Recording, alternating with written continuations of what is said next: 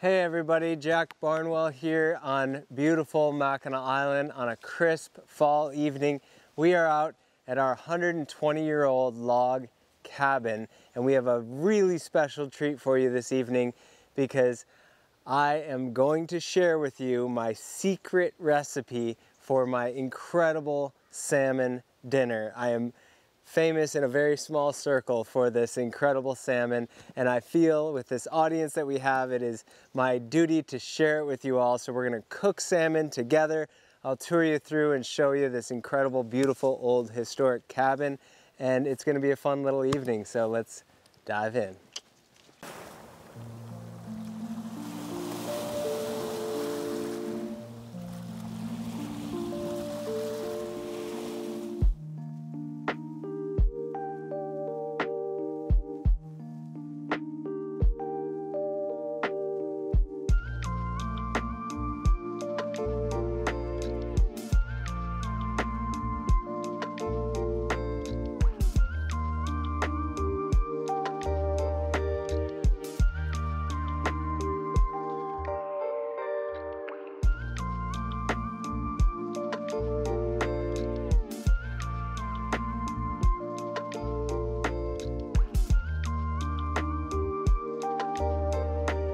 Okay everybody, so I know this is a little bit out of the norm for this channel. We are typically touring through beautiful gardens and showing all kinds of gorgeous landscapes and projects and all kinds of fun things. However, this is a really, really delicious salmon recipe that I've been wanting to share with you all for quite some time. I've just had this dream about doing this, and I thought it'd be kind of fun. Believe me, this is no cooking channel and I am no Martha Stewart, but I think you're gonna love this salmon recipe. So I've got it somewhat out to show you guys what we're gonna be cooking up this evening. A big, beautiful side of fresh Alaskan coho salmon. Look at how absolutely gorgeous that is. I like to cook a full side of salmon, you know, or from the tail up, depending on how many people or how much salmon I like to cook. I don't like to cook them in individual steaks. I think it just holds a lot more moisture and flavor and everything in, and the style and technique and the way that I cook the salmon, this works really well. We're gonna put the salmon over a salad, a really kind of great fall salad of roasted Brussels sprouts, beets, yams. We're gonna chop those all up with some beautiful dinosaur kale. Chop that all up. Once these are roasted and everything, we're gonna get some awesome color out of the veggies. We'll crumble some walnuts and goat cheese on there, lay the salmon right over top, and slice up and warm up these awesome pepper Parmesan rolls from a local bakery here in northern Michigan. It's gonna be a really, really yummy dinner. I'm excited to make it because I'm excited to eat it, but it's gonna be fun to share this recipe with you all. And while we are having this fun evening cooking salmon, of course, we need to be having a really yummy, delicious, warm cocktail. And Maker's Mark is my bourbon of choice. I'm gonna show you all how to make the cocktail that is my fall cocktail that goes really, really well with the salmon as well. And so we'll listen to some music. We're gonna cook up the salmon. It's gonna be a lot of fun. I'm gonna do a little bit of prep and get this all ready, and we'll be right back.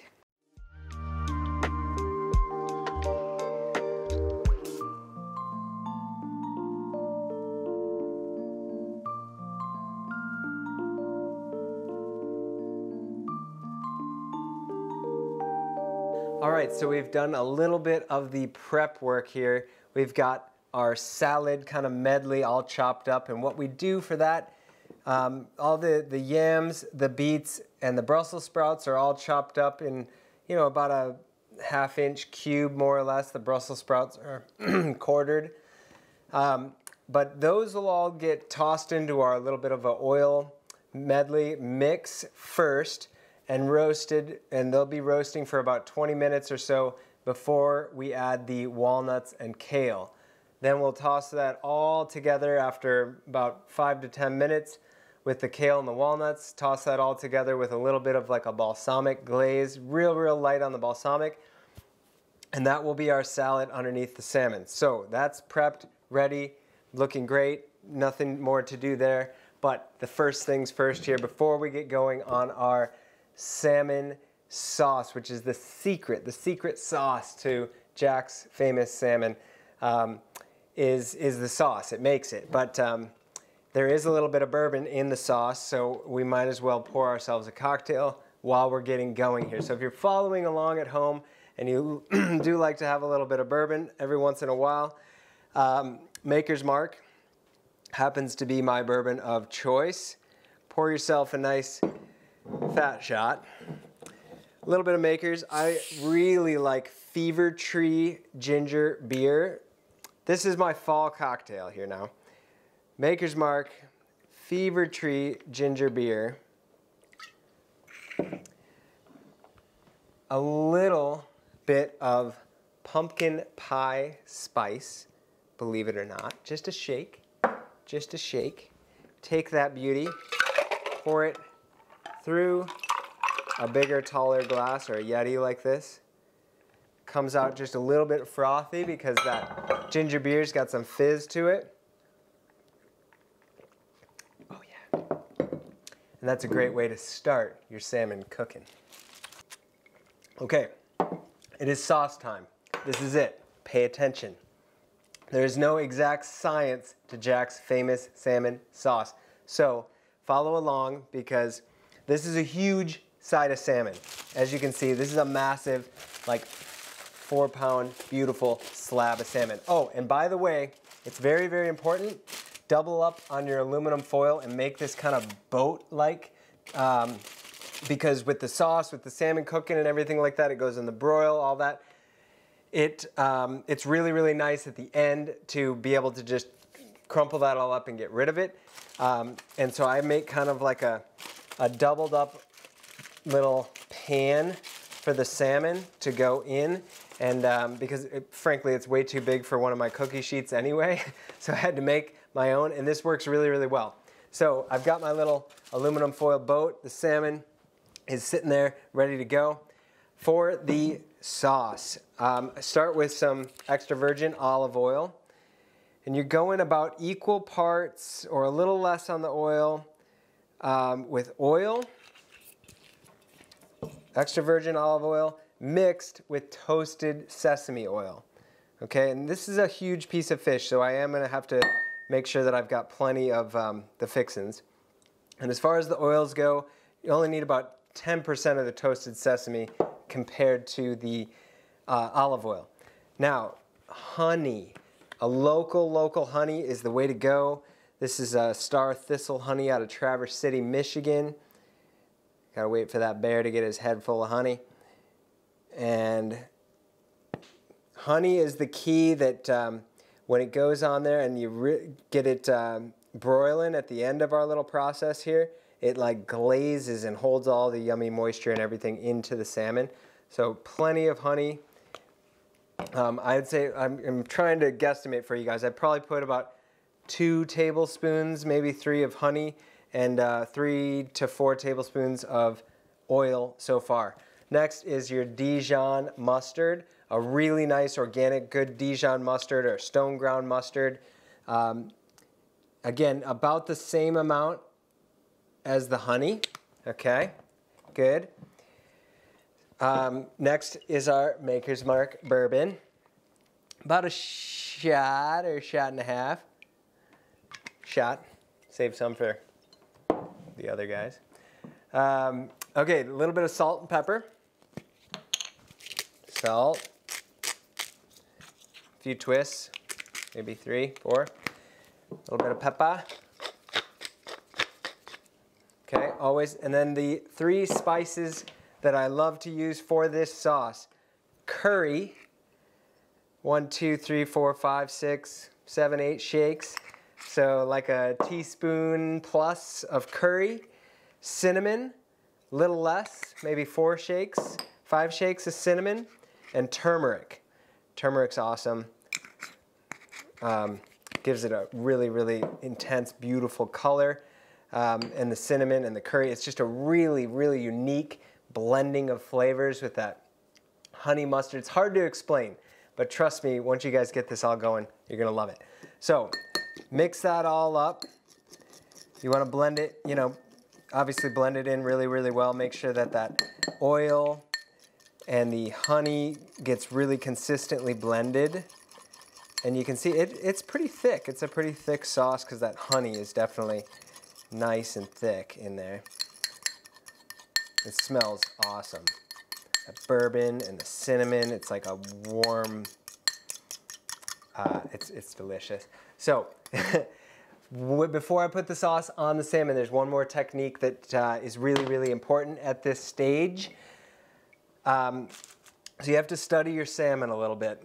This salmon here, see how the muscle kind of veining, those lines there are heading down in this direction, and then, you know, from the spine they're heading more or less in the opposite direction there. Okay, this is a key technique. You want to take your fork and kind of drag it with a little bit of pressure across the salmon in line with those lines there. And what that's doing is just breaking the skin surface just a little bit, tearing into those muscles a little bit, and it allows this marinade, this sauce, to get into the salmon just a little bit. So just tore into it just a little bit. Stir that up one more time. And then I like to, are you ready? Drum roll, okay. I like to pour it right down the center and back.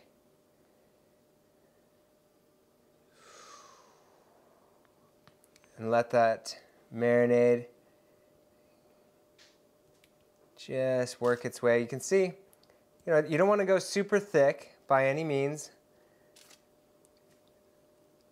Just a nice thin coating over top. And it's working its way in, and the honey is nice because it kind of thickens it up and kind of sticks along and everything. So just a little bit more there. Now, this salmon, I'm going to let it sit for just a few minutes while I get the oven preheating. I'm going to prep all the veggies and everything like that and get that medley tossed in a little bit of oil and salt and pepper. And then get that in and get that going. The beauty of this dish that we're making here this evening is that this roasted veggie medley can go in the oven. We're going to put that in at about 350, probably 375. That can go in, the fish can go in, everything can all be cooking all together and everything like that, so it really doesn't take that long to make this dish at all. So again, I'm going to toss that all together, get the oven preheated, and yeah, we'll check back in with you guys in just a minute. All right, so we've got the initial three, look at the color in that bowl. The initial 3 veggies in our medley there. I put about probably 3 or 4 tablespoons of our oils. Again, just the olive oil and toasted sesame oil in there, and some salt and pepper. And I'm just kind of, you know, simply tossing and mixing that little medley and dumping that out on this silicone baking liner here. These things are great, by the way. If you don't have them, go out to Williams-Sonoma or whatever and get them because they're amazing. But look at that color. Super fun. This is going to be delicious. I did put some salt and pepper and everything in there as well, but just very, very simple to make sure the flavors of the veggies just come out really, really strong. I'm preheating the oven right now. We're going to let it preheat up to 375. Throw this in for about 20 minutes. Then put our walnuts and kale in there. Mix that in, let it sit for another 10 or so. At that time that we pull out the medley here and put the walnut and kale in, that will be our signal to throw the fish in. So the fish will bake at 375 for about 10, 15 minutes. This is a huge slab, so we'll definitely err more on the 15 to 18 minutes for baking, and then we're gonna move it on up and broil it. Now, when I learned this recipe, a good buddy of mine out in Montana, Eric Hart. Eric, if you're watching, if you find this video, or in fact, I'll forward it on to you, thank you, because I'm still making the salmon recipe that you taught me with Makers.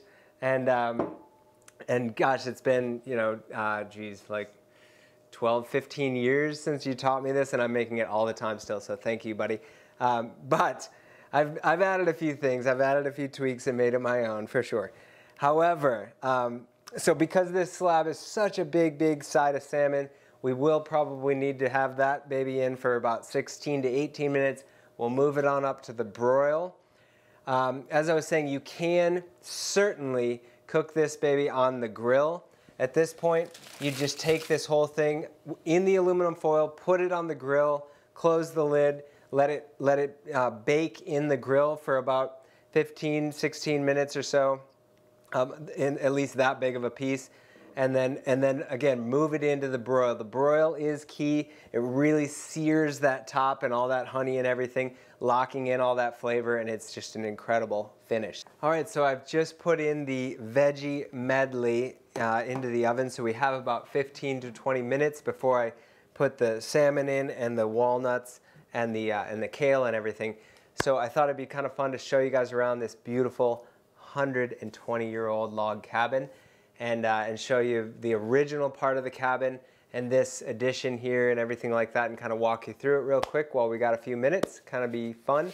The cabin is kind of quiet this evening because my wife and two beautiful boys are already down in Florida getting ready for our C3 garden season. I'll be heading down there really soon. I always stay up a little bit later on Mackinac to shut down the season up here with my team, shut down the cabin and everything like that before heading south. So this time of year, I love getting into the kitchen and cooking these big, incredible meals, sitting by the fire, and you know, doing what we do. So anyway, I'll show you guys around the cabin here. Here we are in the kitchen. This kitchen we just recently completely renovated. This beautiful countertop. My younger brother Emery, those of you that have seen other videos have seen a lot of his handiwork throughout our gardens. My younger brother built this for us. This is a beautiful Douglas fir hand carved countertop that he built and joined together, all custom for this space.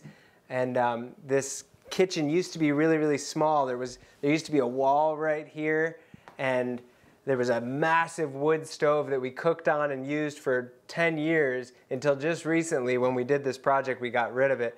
But there was a massive wood stove, and the door used to be right here where this window is, and that was the back door. And when we used to live here year-round, we'd come in and all of our winter stuff and everything would take up half of the kitchen, and there was a tiny little red table right here that was super charming and cute, and we'd sit around that while the wood stove was going, and we'd always have a big old pot of chili or whatever on the wood stove. This cute little spice rack and cookbook shelf here. We built this all custom to put this little doorway in, and it's like a little hobbit bathroom in here. This used to be a little laundry closet. We moved the laundry upstairs and built this tiny little hallway into a little bathroom, because there was only one bathroom and it was upstairs, so we had to put a little half bath in down here. We learned that lesson when we had my grandmother out for dinner one night, and she was here and needed to use the restroom, and then she had to go all the way up the stairs and everything like that. And Grandma gets along, you know, and gets around great, but you know, it wasn't as convenient as a nice bathroom downstairs. So that next weekend, Papa Jack threw a bathroom in and carved that into a little closet, but it turned out really charming. This addition here we just put on a few years ago. Again, took a chainsaw, cut through the log walls. You can see these walls are like 10 inches thick because behind here are the full-on exterior logs of the house. In fact, you can see the logs. We left them exposed on the inside of this wall. So I literally took a chainsaw and cut this out, pushed those logs out. We built this little addition for the dining room table. And oftentimes in the summer, this becomes my design office and everything like that. But it's beautiful with all these windows, and it sits kind of right out in the forest and in the garden there. As you can see here, all these open, exposed beams, these are all cedar logs from the island. And this whole entire room that we're in now is an addition that was put on in the early 40s or so, from what we can tell. But in here is the original log cabin. Look how tiny these little doorways are and everything like that. It's just awesome. But this is the original log cabin. In here, this original space it always had a fireplace, but believe it or not, it was on the other wall. In the 30s or 40s, from all that we can tell, they rebuilt the entire fireplace and chimney.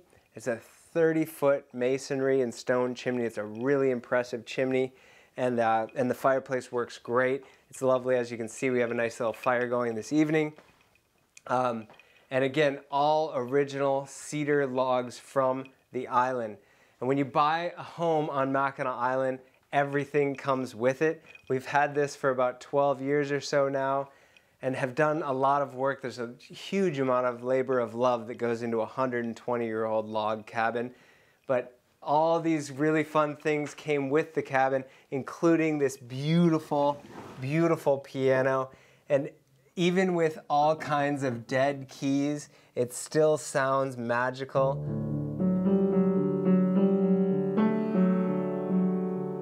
I don't know how old it is.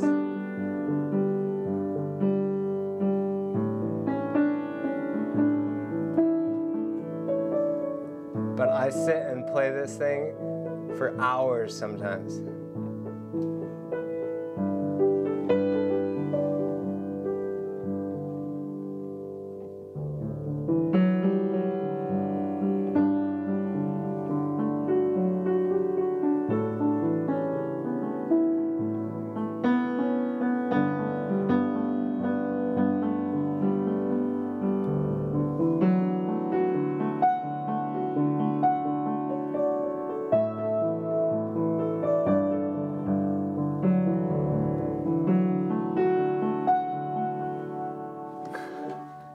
I get lost and I can get lost in it.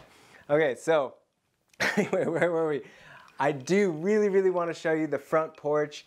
This porch space is absolutely magical. This is probably my favorite room in the whole house.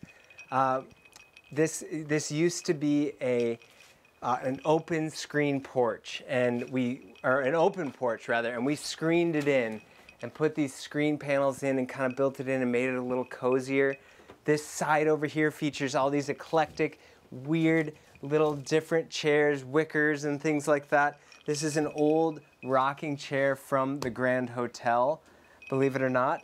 And all this stuff came with the house, and it's just a fun, funky collection of chairs for sitting and enjoying each other. And for my wife's birthday about 3 or 4 years ago, I built this huge, beautiful swing bed as a surprise. And it's a lovely spot. We sit here and all cuddle up as a family and look out at the water and at the sunset and read books and stuff like that. We spend a lot of time on that little swing bed. It's a really, really sweet little spot. But we better get back inside, check in on the veggie medley, and get that salmon in the oven.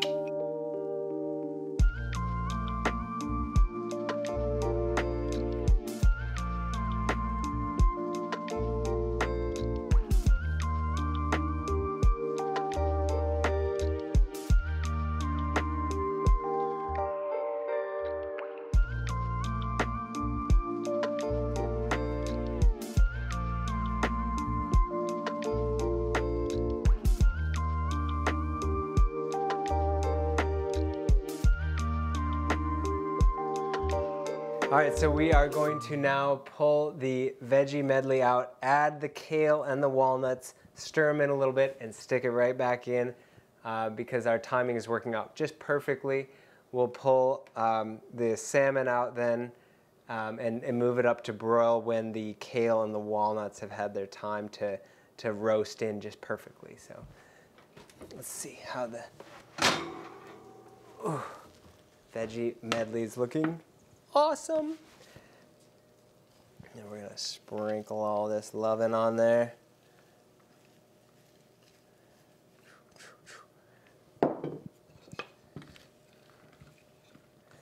Stir it in just a little bit.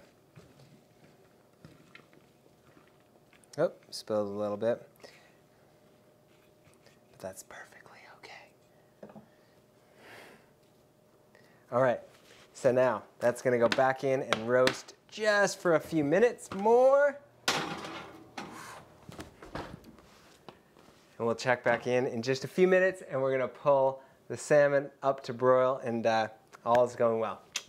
Okay, it is time to pull out the veggies and move that salmon up to broil. It's only gonna take a few minutes on the broil, so we're getting close, and I'm getting hungry, so I'm excited about this dinner. This is our beautiful salad that's gonna go underneath the salmon. Check that out, looking stunning. Perfect. I'm gonna just throw a little bit of aluminum foil over top of that for a hot minute and let that sit. In just a minute, I'm gonna put the goat cheese on there and let it kind of melt down just a little bit, which is another awesome flavor that is gonna add to that salad. But look at that big old beautiful slab of salmon. This guy is ready. And fortunately, aluminum does not conduct heat, or does not hold heat. And so even though it's been in this super, super hot oven, I can touch that aluminum with my bare hands, which helps when I need to make this transfer happen here. This is the trick here of the trade with a big old heavy slab.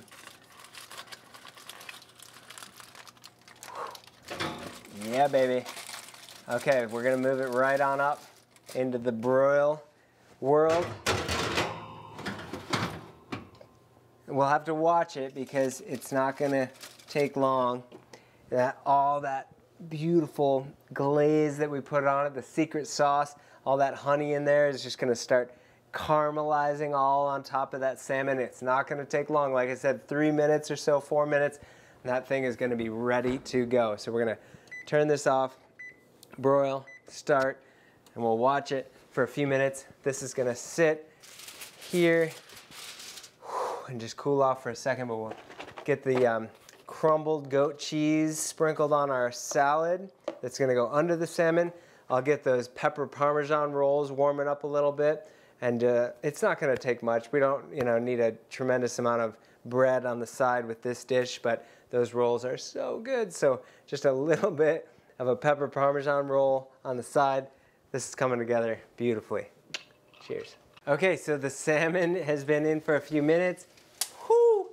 Broiling is complete. It looks absolutely amazing. We're gonna pull this baby out.